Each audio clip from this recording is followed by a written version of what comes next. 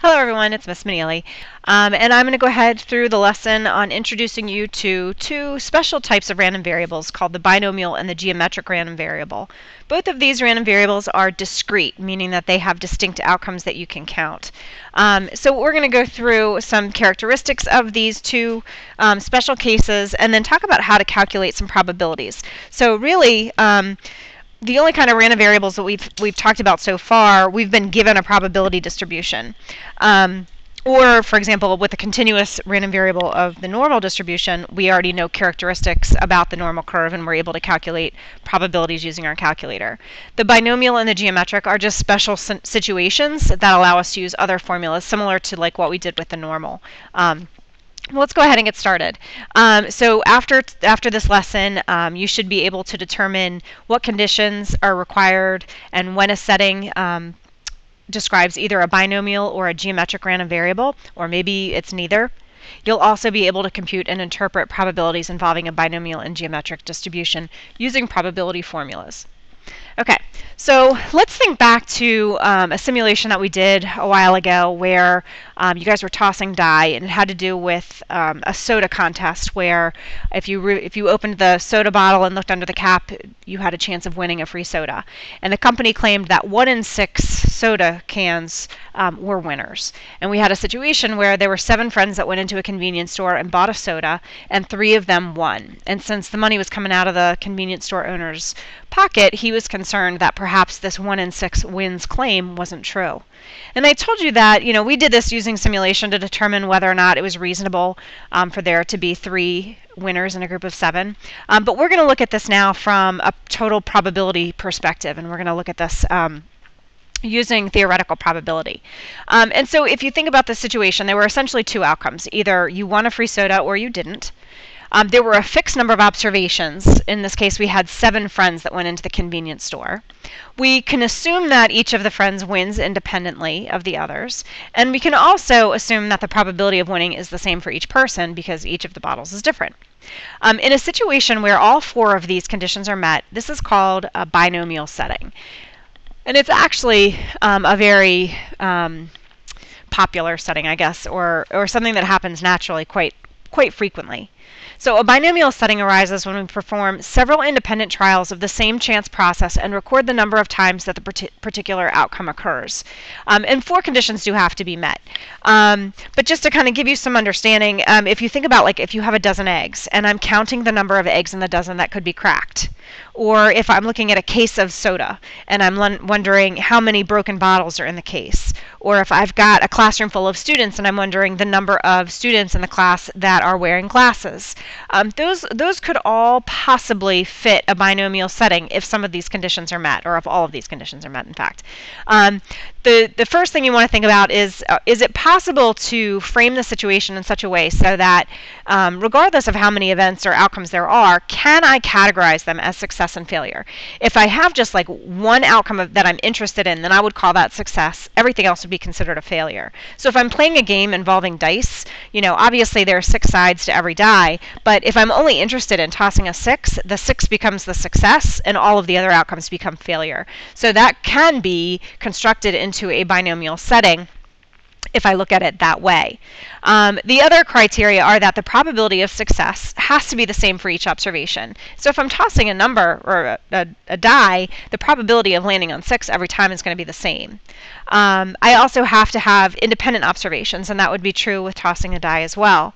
There also has to be a fixed number of observations. So if I said, all right, I'm going to toss this die 10 times and I want to see how many times I get 6, then that would absolutely fall into a binomial scenario because there's a fixed number of observations. They're all independent. The probability of tossing a 6 is the same for each one. And since I'm only interested in tossing a 6, that's my success. All of the other outcomes are failures. So I can look at this as a binomial setting. And what we're interested in with a binomial random variable is the number of successes, and we use the letter K to represent the number of successes. Sometimes you'll see it written as an R, but in our book I think it's pretty common to just refer to it with a K. So the number of successes K in N trials. So N refers to the number of trials. If X is a random variable that is binomial with a probability of success P and a fixed number of N trials, then the notation that we use and you might recognize this from the normal distribution, is to say that x is distributed binomially, and then we list the parameters. And in this course, if it helps, just to remember that the parameters are always listed alphabetically. So with the normal distribution, we have the mean and then the standard deviation. With the binomial, we have n and then p. And so x is distributed binomially, and that would be the shorthand way of expressing how a variable is distributed. But there are other types of settings. Another type that is very similar to the binomial is the geometric setting. So let's consider instead, we'll still talk about that 1 in 6 wins contest, but in this case, instead of having 7 people walk into a store and count the number of winners, what about if I keep buying soda until I win? In that situation, I'm going to stop as soon as I get a winner. And this falls into what we call the geometric setting. In a situation such as this, the goal is to repeat the chance behavior until a success occurs. And these situations are called geometric. So a geometric setting arises when we perform independent trials of the same chance process and record the number of trials it takes to get one success. And then we stop. On each trial, the probability of success must be the same. So that most of these, in fact, all of the conditions for the geometric setting are the same as the binomial. There's just one additional condition for the binomial distribution. So just like before, all the observations have to be able to fall into two categories, either success or failure. And success doesn't necessarily have to be a good thing. If I'm looking at patients in a waiting room and I'm looking at patients until I find one who is sick, then obviously being sick doesn't seem to be what I would normally consider a success. But if I'm just categorizing the observation of interest and calling that a success, it doesn't necessarily have to be a good thing. Failure doesn't have to be a bad thing either. The probability of success has to be the same for each observation, and the observations all have to be independent. So these conditions are the same as for the binomial. The variable of interest now, though, since I don't have a fixed number of outcomes, it's counting the number of trials that are required to obtain the first success. So if I am a telemarketer, it might be the number of people I have to call before someone doesn't hang up on me. Or it could be the number of attempts I make at playing basketball. If I'm playing basketball and I'm just trying to shoot and make a basket, it could be the number of attempts it takes for me to make a basket. Or maybe I'm guessing on a test and it's the number of questions that I have to guess on before I get one right. The number of lottery tickets that I buy until I become a winner. Those would all fall into the geometric setting. Okay, so your first set of examples are a bunch of different scenarios, and what you're asked to do is to consider each one, think about all of the requirements, and remember, like for each of them, you need to have a constant probability of success.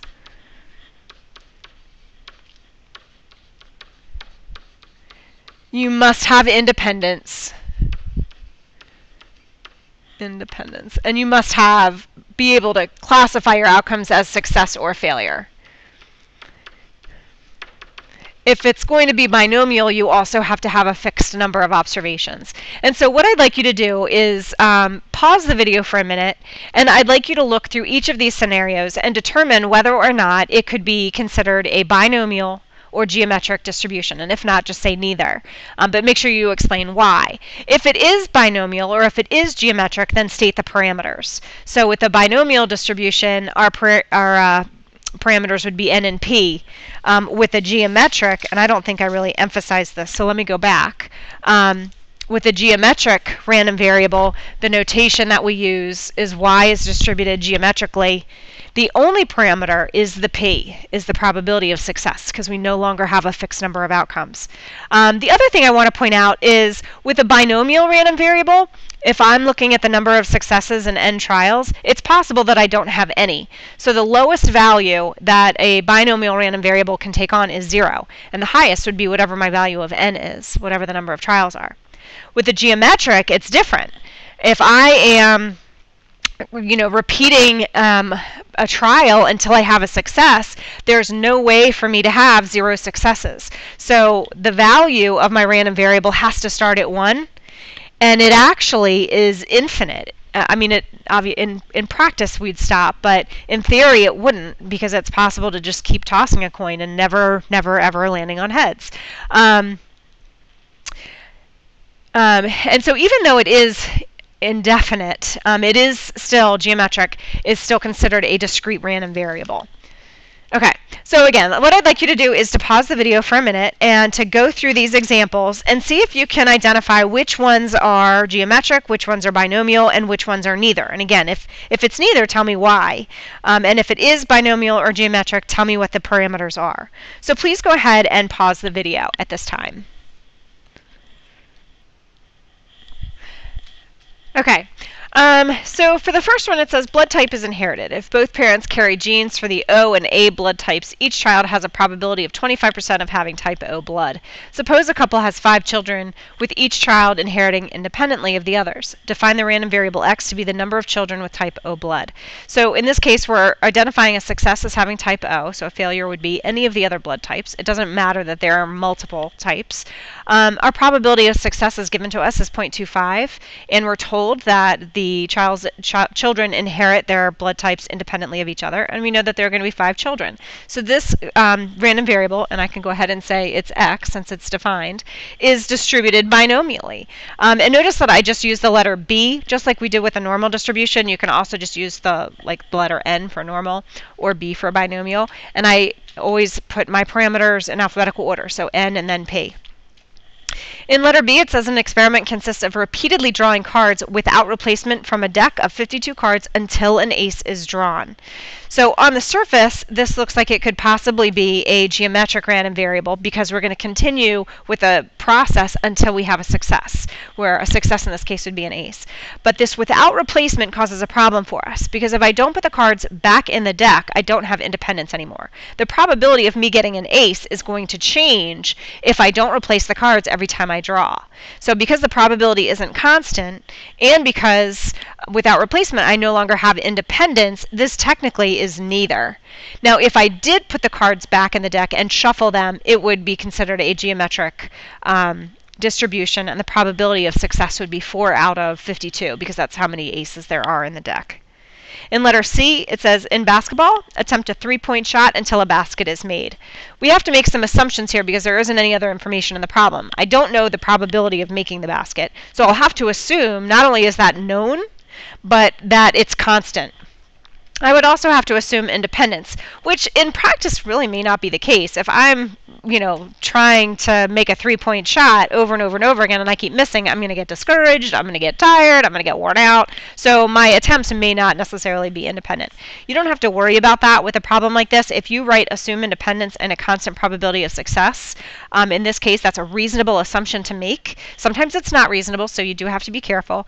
But in a situation like this, you would still get it right if you were to say that this could be a geometric distribution, although we don't know the probability of success. All right, in letter D, deal 10 cards from a shuffled deck, one at a time, again without replacement, and Y represents the number of red cards you observe. Again, that not replacement causes a problem for us because it means in a deck of cards that I don't have independence, because the probability of drawing another ace is going to depend on whether or not I've already drawn an ace, or a red card, I'm sorry, and the probability is not going to be constant if I remove cards from the deck. So technically this is neither. Now if I did put the cards back in the deck and I did shuffle them, this would be a binomial situation. And since the probability of getting a red card is 50%, my probability distribution my n value would be 10 and my p value would be 0.5. But again, since I'm not putting the cards back, it's not binomial. Let's take a look at letter E, because I put a little star by this saying this is a special case. An engineer chooses a simple random sample of 10 switches from a shipment of 10,000 switches. Suppose that unknown to the engineer, 10% of the switches in the shipment are bad. The engineer counts the number X of bad switches in the sample. So on the surface, this is really similar to the deck of cards, right? I'm pulling 10 cards from a deck and I'm not replacing them, and so therefore I don't have independence. My probability isn't constant, so it's not binomial. But think about this. If I have 10,000 switches in a truck or a shipment, and I'm only picking out 10, is the probability of drawing a bad chip really changing if I don't put that one chip back? If there's 10,000 switches left, if you think about the difference between 1 out of 10,000 and 1 out of 9,999, the difference is so small that we can actually say in this case that it is approximately binomial. So this is a special case when the population, and actually I have this written down, when the population is much, much, much larger than the sample, then sampling without replacement isn't a problem. And we can still assume independence, and we can also assume that the probability remains constant, even though technically it doesn't. I'll give you another example. So I don't know if this is still true, but years and years and years ago, in California, it is illegal to bet with dice. I don't know why. So gambling on Indian reservations is legal, and other parts may be legal now. But this is like, I don't know, maybe 10 years ago that I went. And I went on an Indian reservation, and my boyfriend and I at the time were playing craps. And if you think about a craps game, you play with dice, and it's where you shoot the dice across the table, and you don't want to get a 7. Well, at this particular casino, they were playing with cards. And they had like, I don't know, hundreds of decks of cards that were all shuffled together, and they were only using the cards. I'm trying to think of how they did it. I guess they only used the numbers 2 through 12, but I guess they had to have used, I forget exactly. But anyway, they were using cards. And I'm like, wait a minute, how can this work? Because if they're not putting the cards back in the deck and shuffling them, but because they had so many decks of cards that were used in the craps game, it's almost as if there's independence. And so if your population is much, much, much larger than your sample, and in this case, I'm looking at a shipment of 10,000 switches as opposed to 10 switches, it's okay to assume independence if I'm sampling without replacement. I mean, anytime we sample, even if I'm sampling from a population to do a survey on people, I'm sampling without replacement. I don't want the same person to take the sample or take the survey twice. So otherwise, it would be fatal, and we wouldn't be able to do any kind of inference technique. So as long as your population is much, much larger than your sample, sampling without replacement is okay. But if I'm only dealing with a deck of cards, or if I'm dealing with a small population, then I have a lack of independence. My probability of success is not constant, and so I wouldn't be able to use a binomial or a geometric distribution. Okay, so let's talk about probabilities. If I'm asked the question, what is the probability of having K successes in N trials? Or what is the probability of me making 3 baskets in 10 attempts at basketball? Or I could ask the question, what's the probability that the first basket I make is on the 10th attempt? Those two questions can be answered, they're both binomial and geometric, using pretty much the same process. I need to think about what the probability of success is and the number of successes. I need to know the probability of failure and the number of failures. And then I also need to consider how many different ways the outcome can occur. And so for geometric, we'll start there because it's a little bit easier to figure out. So for a geometric random variable, calculating the probability that y is equal to any number is actually pretty simple. Because there's really only one way of achieving one success, because you're going to stop as soon as you have a success. So remember with the geometric probability, it's the probability of, or it's the number of trials until a success. So if I'm attempting free throws, I might ask, what's the probability that the first time I make a basket occurs on the 6th shot? So I'd be asking the question, what's the probability that x equals 6? So if my probability of making a basket, let's say it's 50%, well, let's do it different. Let's say my probability of success in this case is 25%. I'm going to keep shooting until I make a basket. So if I'm looking at the probability that the first basket occurs on the 6th shot, then let me just kind of label. This would be my first shot, my second, my third, my fourth, my fifth, and my 6th. So if my first success isn't happening until here, that means I failed, I failed, I failed, and failed again, and failed again. And again, these are all and, so I'd be able to multiply the probabilities. You do not have to write this down. Okay, so if I think about it this way, there's only one way this can happen. I can't have my first success happen on the 6th try any other way than this. Well, if I know the probability of success is 0.25, then I know the probability of failure and what we call that is 1 minus p, this just the complement, is going to be 0.75. So that means I'm looking at 0.75 times 0.75, dot, dot, dot. I'm basically doing that 5 times. And so basically what we do is we use exponent notation to represent that. So my formula that you see then, this 1 minus p is your probability of failure. This up here, this k minus 1, is your number of failures. And it's always 1 less than whatever this number is, because if I make my first success on my 6th shot, that meant that the first 5 shots were failures.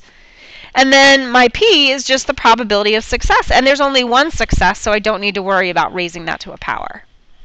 So that's your formula for computing a geometric probability.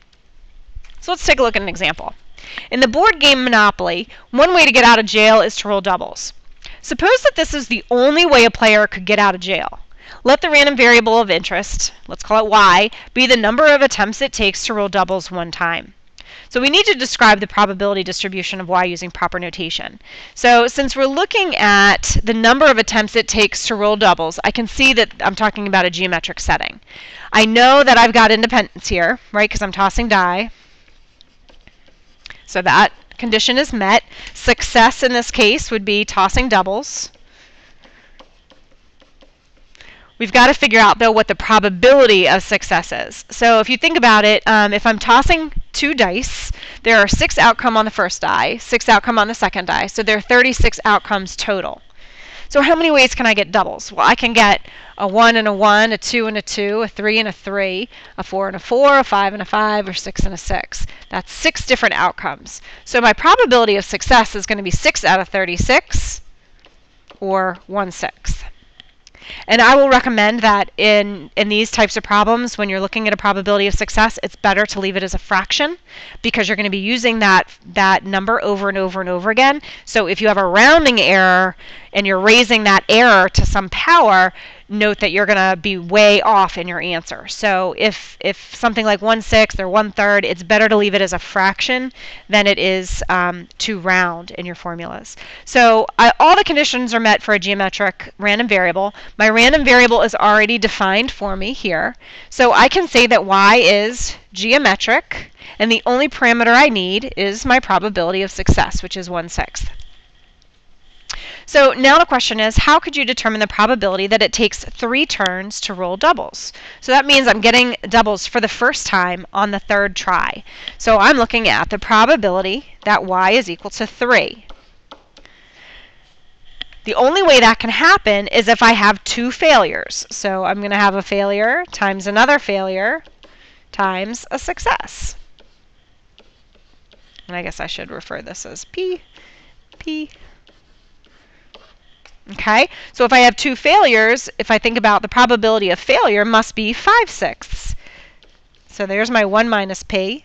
I had 2 of them, so I'm going to raise that to the 2nd power, times my probability of success, which is 1/6.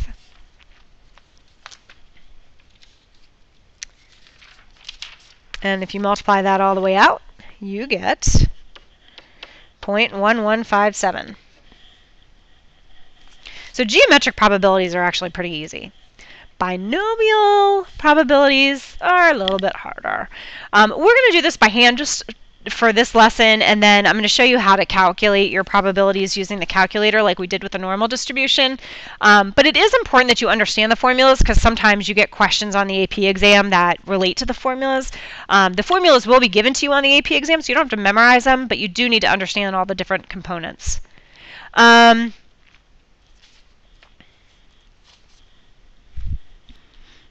Okay, so to understand the binomial probability formula, we're going to work through an example. So determining binomial probabilities requires, like I said, a little bit more work, since there may be multiple ways of achieving k successes in so many trials. So let's take a look at number 3. Suppose you're taking a timed final exam. You have 3 multiple choice questions left to do, so that's important. Each question has 4 answer choices, and only 1 is correct. You have 5 seconds left, so you randomly select the answers without even reading the questions. What is the probability that you get 0, 1, 2, or all 3 questions correct? Is this a binomial setting? If so, define n and p. So if it's binomial, we have to know what success is. So in this case, a success, if I'm interested in getting something correct, the success is going to be getting a correct answer. I need to know the probability of success. So it says that, let's see, there are 4 answer choices and only 1 is correct. So my probability of success is going to be 1/4.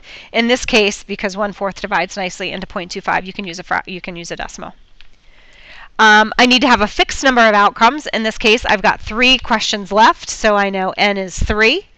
And I need them to be independent. The fact that we're told that we're just randomly selecting the answers, I can assume independence here. We're not reading the questions. We're not learning anything as we go. We're remembering anything. So we can assume independence. So in this case, we do have a random variable that is binomial.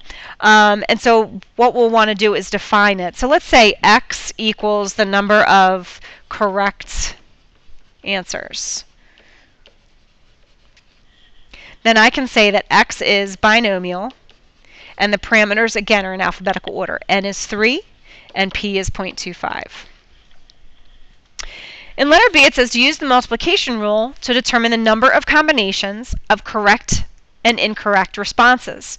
I've got 3 questions left. There are only 2 outcomes. It's either right or wrong.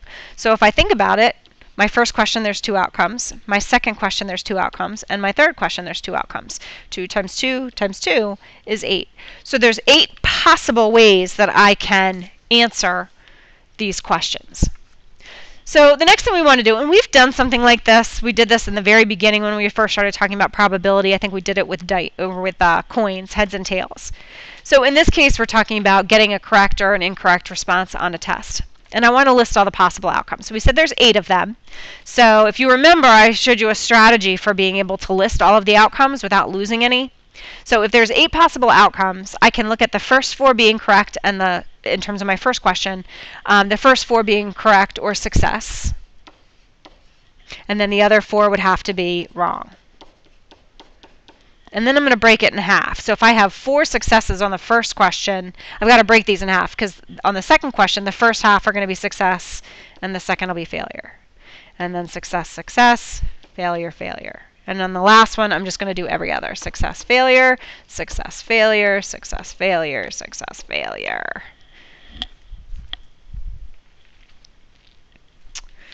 And we said the probability of success is 0.25. So the probability of failure is going to be 0.75. I'm actually going to go ahead and complete this third column. So if I had success, success, success, and I am defining the number of correct responses as my random variable, then in this case, x is equal to 3. For the next outcome, I'd say that x is equal to 2. And the next one, it would also be 2. And the next one would be 1. We'd go back to having 2 successes, 1, 1, and then the last one is all failures. So we'd have 0 successes. So you can see there are multiple ways to have 2 successes. There are multiple ways of having 1 success. We did not have that issue when I was dealing with a geometric probability situation because there was only one way that I could experience my success on the last trial. There's only one way that can happen. But with a binomial, I have to consider all of the different ways of having 2 successes or 1 success. So now let's talk about how to calculate the probabilities. Remember we said we had independence, so if I'm trying to find the probability of success and success and success, that's the same thing as doing the probability of success times the probability of success times the probability of success, which is going to be 0.25. And since I have 3 successes, I'm going to raise that to the 0 power. I don't know why I did that. I want to raise that to the 3rd power.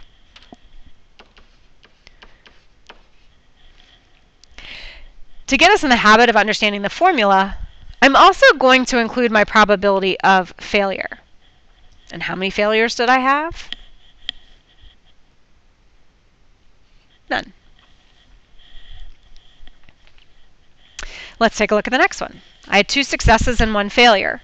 So this time, my formula is simply going to be 0.25 squared times 0.75 to the 1st power, because I only had 1 failure.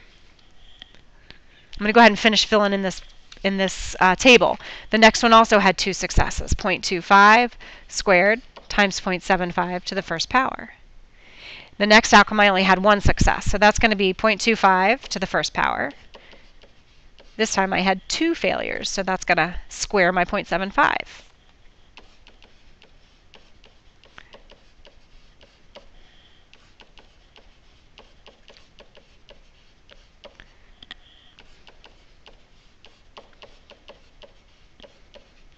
And in this last one, I had no successes. But notice I'm going to keep my 0.25. I'm just going to raise it to the 0 power because I had 0 successes.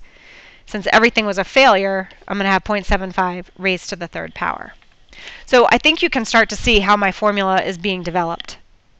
When I now take this table and create a probability distribution for x, I've got to think about the possible values of x. The lowest number of correct responses I can get is 0. The most I can have is 3. So I have 1 and 2 in the middle. Get that out of the way a little bit. Okay, so now what I want to do is complete the probability distribution. I can't simply just multiply the number of successes times the number of failures, or the probability of success times the probability of failure, because there are multiple ways that I could have successes and failures. So in this first one, the probability that x equals 0, you'll see that that really does only occur one time. And so I'm going to include that one time, and then my probability, 0.25 to the 0 times 0.75 to the 3rd. And let's see, that ends up being 0.4219. And I rounded. If I'm looking at the probability that x equals 1, I've got to recognize that there are 3 ways that that happened. So I've got to take that into consideration. And then I'm going to have 1 success. So I'm going to have my probability of success to the first power.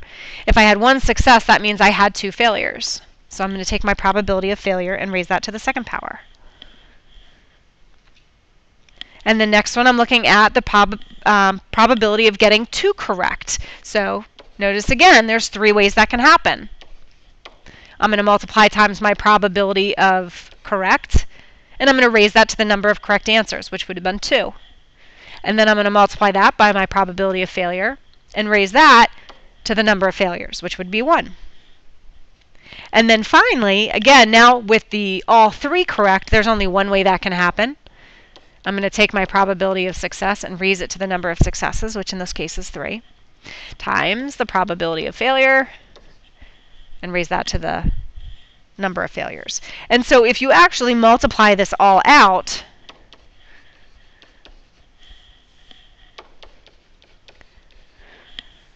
and then the last one is 0.0156. Now there are some rounding, obviously, that I had to do to get these numbers. So if you were to add them up the way they're written, you might find that they don't add up to 1 exactly. They might add up to 0.999 or 0.998. Or maybe it's a slightly over 1 depending on how we rounded. And that's okay. That's expected sometimes when you round your answers.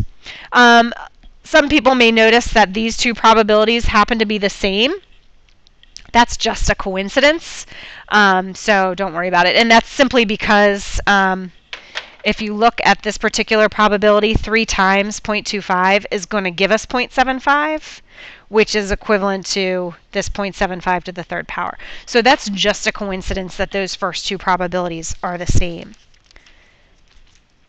So you might be thinking, holy cow, am I going to have to create this table every single time I want to answer a probability question?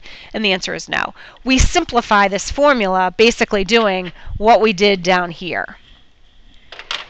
And so if you turn the page, the binomial probability formula kind of simplifies things in some ways. It's still kind of complicated, but basically we're looking at the probability that x equals some number k, and again, k represents the number of successes. I've got to take the number of ways that outcome can occur.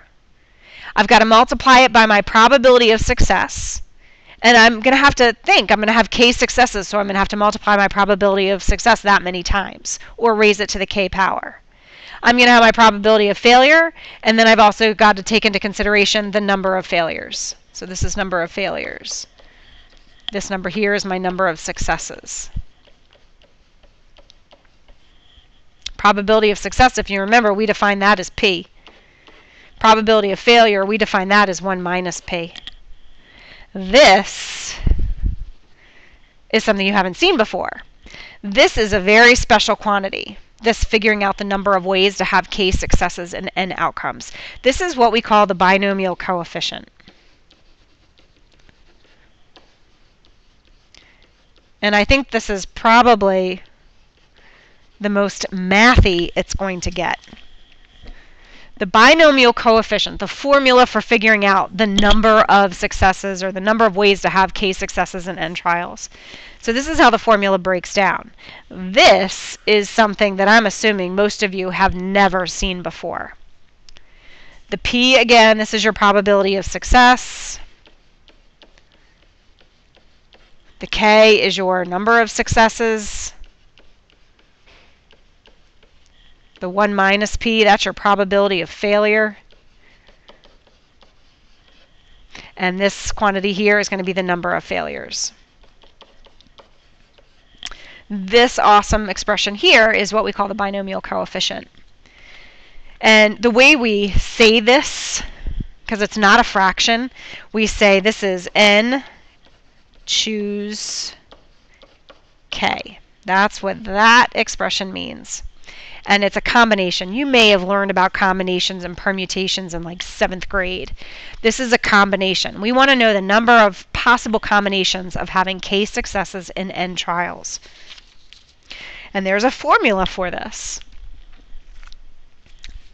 This is the formula. N choose k. Now it becomes a fraction.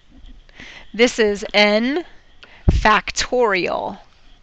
Some of you may know what a factorial is. And this would be k factorial times n minus k factorial. And again, this is the number of successes factorial times the number of failures factorial. And so what I mean by factorial isn't n. I'm not shouting. It's not like we're not getting excited about n. What a factorial means is it's basically multiplication. So it's easier, I think, if I just show you a number. So like 10 factorial is going to be 10 times 9 times 8 times 7 times 6 times 5, 4, 3, 2, and 1. And that would be a real pain in the butt to do on your calculator to multiply it out. So lucky for us, there's actually a command on your calculator that will do that. In fact, let me pull it up. So if you wanted to do 10 factorial, I would just type in my 10 and then go to your math button and all the way over to the PRB. And actually, if you use the back arrow, you can get there a little bit faster. Option 4 is your factorial command. So 10 factorial is going to be that huge number. You definitely don't want to multiply this out on your home screen. Okay, and so that's how we would determine the number of ways to have k successes and n trials. So let's go ahead and take a look at an example. Okay, so Miss Manili makes about 1/3 of her free throw attempts. That is a completely false statement, but let's just pretend it's true. So how many ways can I make 6 baskets out of 10 attempts? So what that looks like mathematically, so 6 baskets, those would be my number of attempts. That would be my K. That would be my number of successes. 10 attempts would be my number of trials. So this would be my N. So what I'm trying to figure out is what is N choose K, or in this case, 10 choose 6. The bigger number is going to go on top. So according to the formula, that means I'm going to do the 10 factorial on top. The number of successes is 6. That's going to go on the bottom. And then if I make 6 baskets, that means I had 4 failures.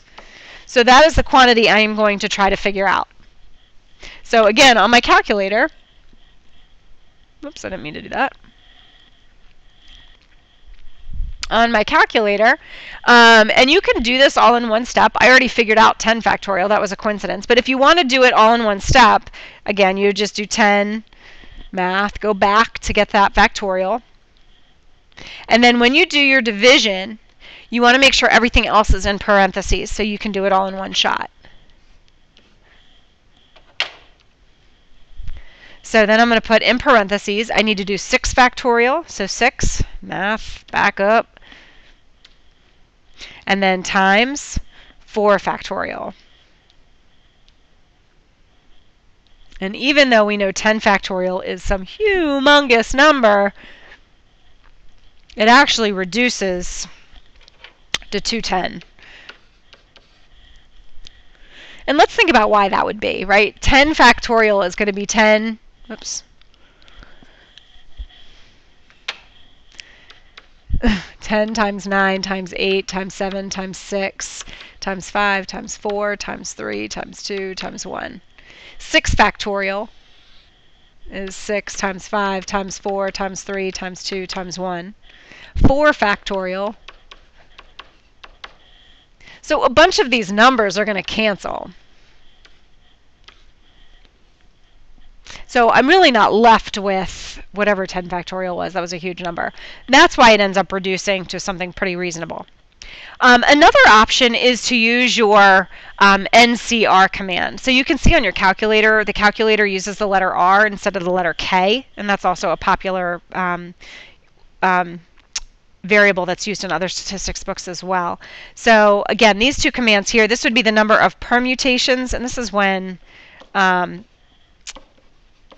order matters. We don't really do anything with permutations in this course. Number of combinations is what we're interested in.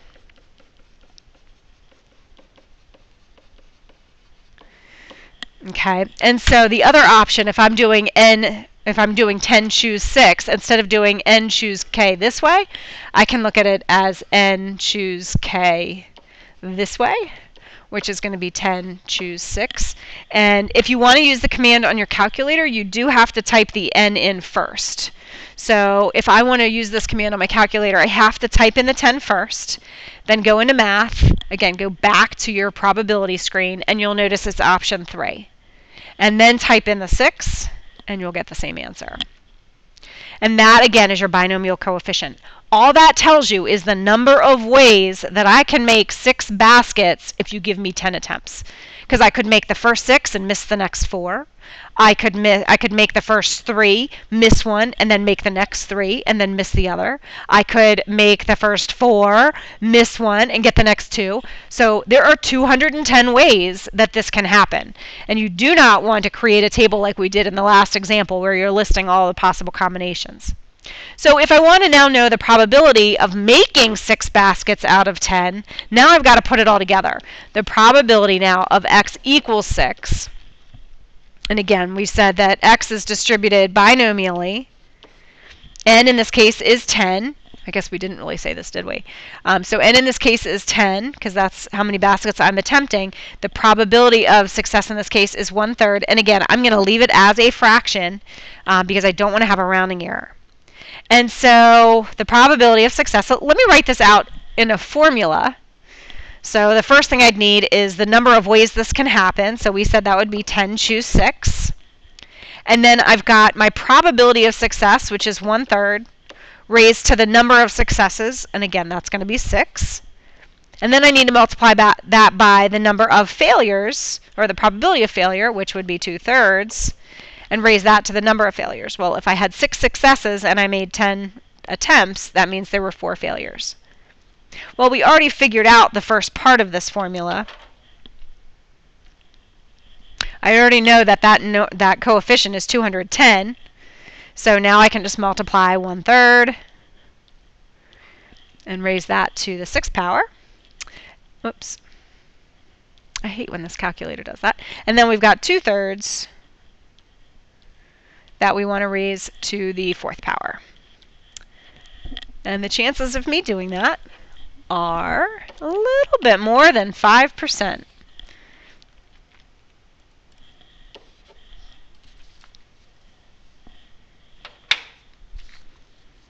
Okay. There's one more example. I'd kind of like you guys to go ahead and try that on your own.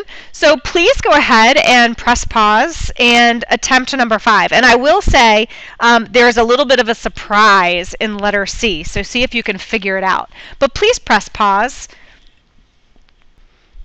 Okay. So we have the situation where we've got Maria. I don't know what's happening to my screen. It looks like it's disappearing on me. Okay, so Maria is doing a study on the issue of the quarter system versus the semester system. To obtain faculty input, she mails out questionnaires to the faculty. The probability that a faculty member returns the completed questionnaire is 65%. 5 faculty members chosen at random from the foreign language department are sent questionnaires. We're going to let X represent the number of questionnaires returned. In this case, X would be a binomial random variable, so we're assuming there's independence among the faculty members. They're not all conspiring not to turn the survey in. And so our n value is 5 and our p value is 0.65. In part A, you're asked what is the probability that exactly 3 of the faculty members return the questionnaire. So we're looking for the probability that X equals 3.